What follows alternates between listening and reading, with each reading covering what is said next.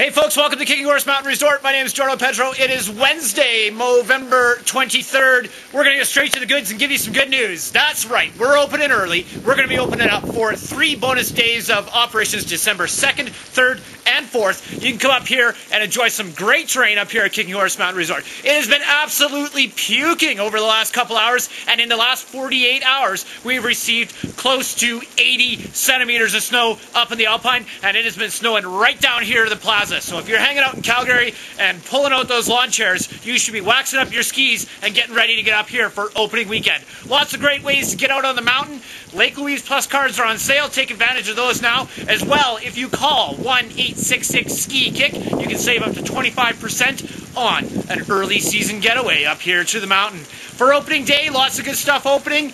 Bowl over. Crystal Bowl plan to open up as well. The gondola and Stairway to Heaven chairs are going to be turning with some great access for you out there with top to bottom skiing on the mountain. We'll see you on the mountain next weekend for opening day.